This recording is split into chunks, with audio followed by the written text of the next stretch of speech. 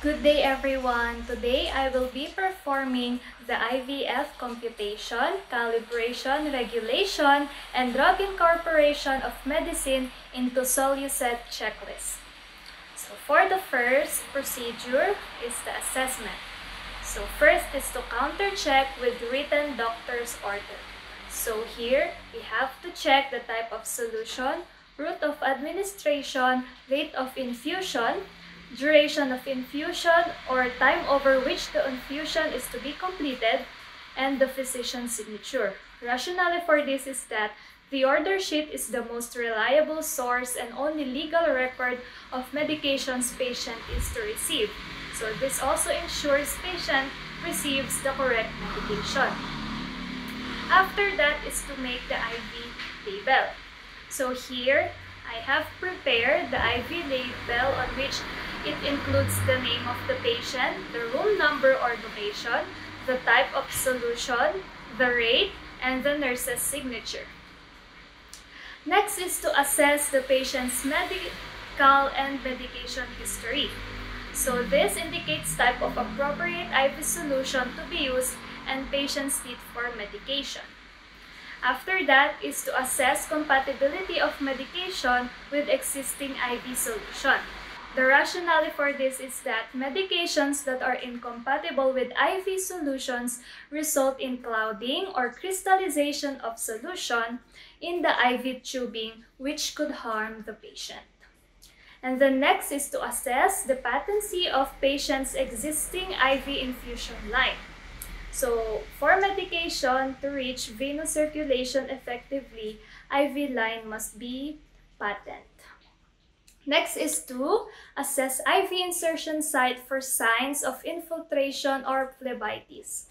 So, this includes the redness, pallor, swelling, and tenderness on palpation. So, confirmation of placement of IV needle or catheter and integrity of surrounding tissue ensure that medication is administered safely.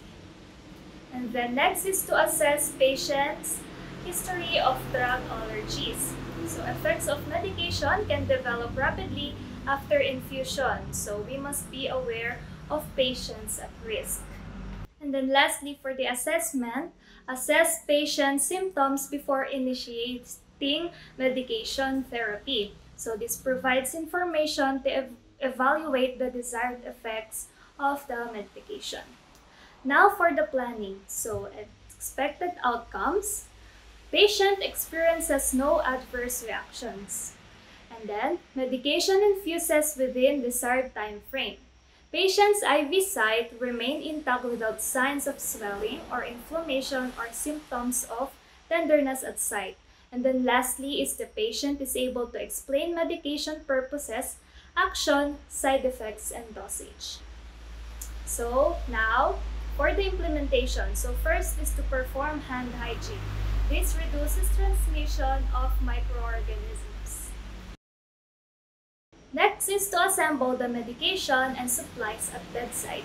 Here I have prepared the red and black ball pens, the tape or the micropore, the IV solution and the IV set or Soluset, 2 pieces of 3cc and 5cc syringe, cotton balls soaked in alcohol in covered container, and also the medicine tray. Then, compute for the appropriate flow rate, volume per hour, and the dosage of medication to be given to the patient. So, use of mathematical calculations to obtain correct rate. Microdrip tubing delivers 60 microdrops per ml, and this is used when small or very precise volumes are to be infused. Macrodrip is used when large volumes or fast rates are necessary. Next is to determine how long each solution of IV should run. So after calculating the desired volume per hour, I will now mark the strip to indicate the anticipated fluid level at early intervals. So here I have already prepared the strip and I have also calibrate. So here the starting infusion time is at 9 p.m. so it is in 0 level. Then at 10 p.m. in my calculation, it is 83 cc per hour.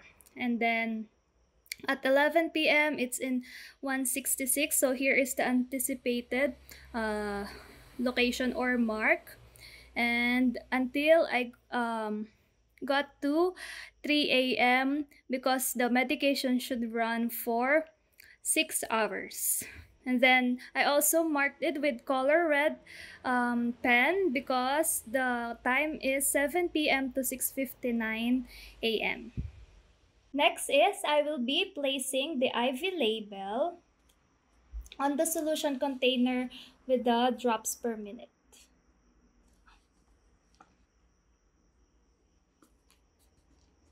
So this provides a pertinent information of the name of the patient, room number, IV solution, flow rate, and signature of the nurse.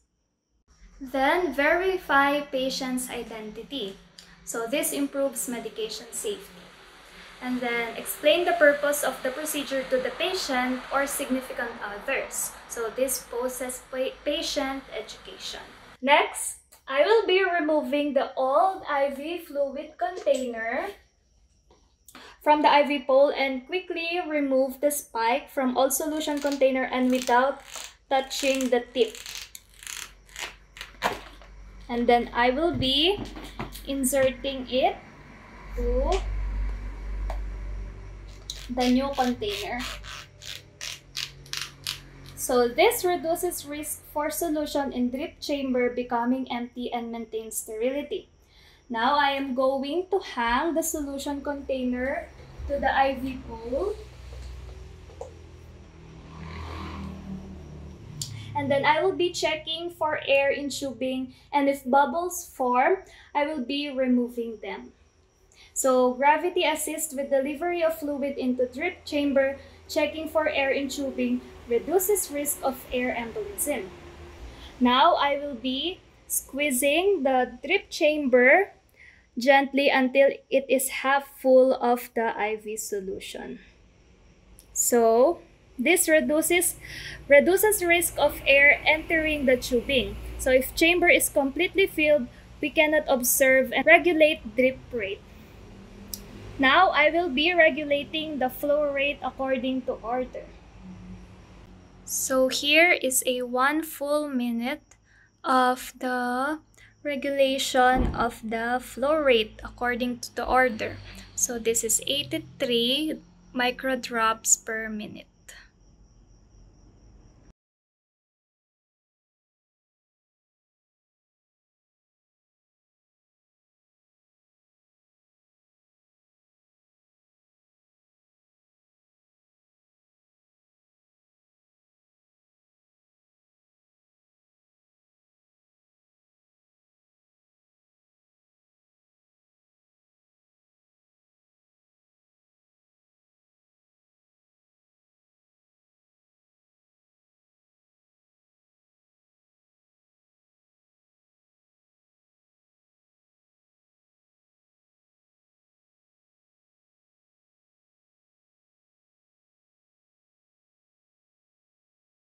For the incorporation of medication into Soluset, first is to make medication card.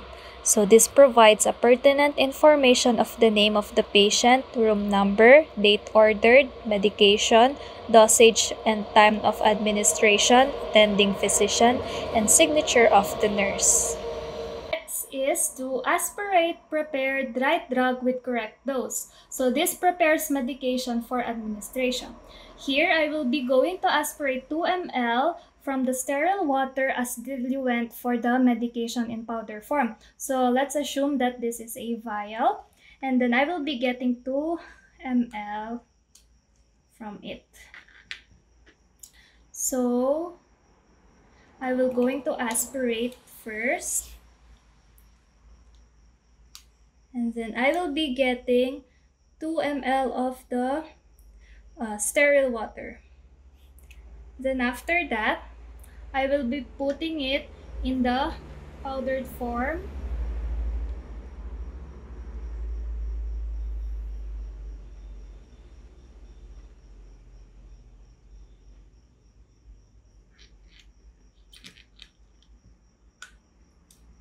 And then I will mix it by rolling it.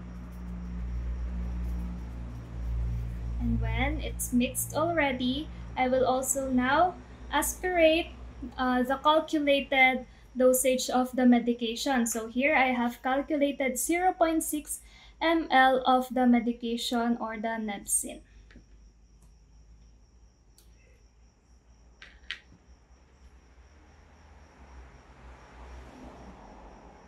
So aspirate first, and then I will now be getting 0.6 of the medication, assuming that there is already a medication inside the syringe.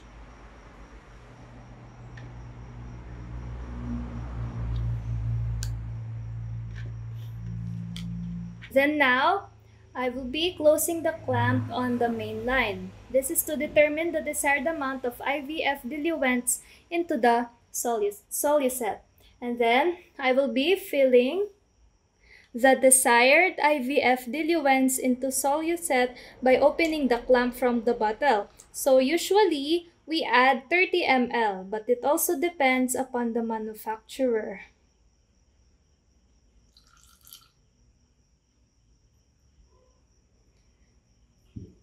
Then, I will be closing the clamp after and check to be sure that the clamp on air vent of Soluset is open. So IV medication is diluted with small fluid volume and reduces risk for rapid infusion. This also prevents additional leakage of fluid into the Soluset, and air vents allows fluid in Soluset to exit at regulated rate. Now I will disinfect rubber injection port of the Soluset, and I will now be incorporating the drug.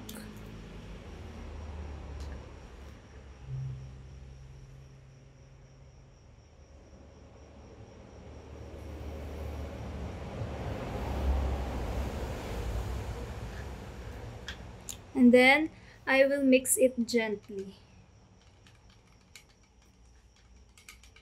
So this prevents introduction of microorganisms during needle insertion, and mixing gently mixes medication with solution in Soluset to ensure equal distribution. Now, I will check again if the clamp of the airway is open at the Soluset, and I will regulate the flow rate as ordered or per manufacturer's instruction.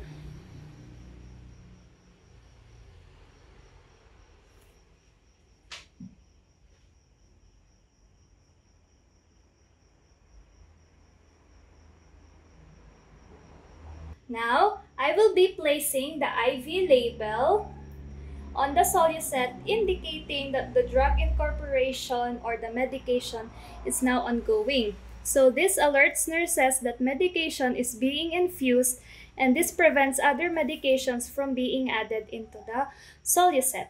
Then, observe patient for any adverse reaction. So IV medications act rapidly. When drug is consumed, I will now be adding more 20 cc of IV fluid to Soluset for flushing to ensure complete administration of the drug.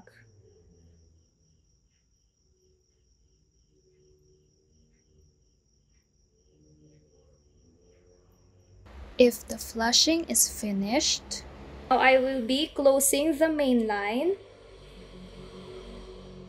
and then open the Soluset again up to 30 ml.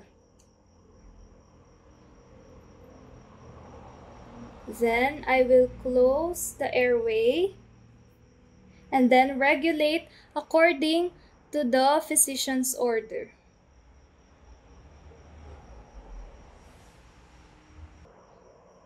So this maintains patent primary IV fluids. Then I will now be discarding all waste according to hospital policy to prevent accidental needle sticks. Next is to perform hand hygiene. So this reduces transmission of microorganisms. Then after that, I will have to document all relevant information, which includes IV bottle number, type of solution and flow rate, time the IVF administered, medication given, and the client's response. That's all. Thank you so much for watching.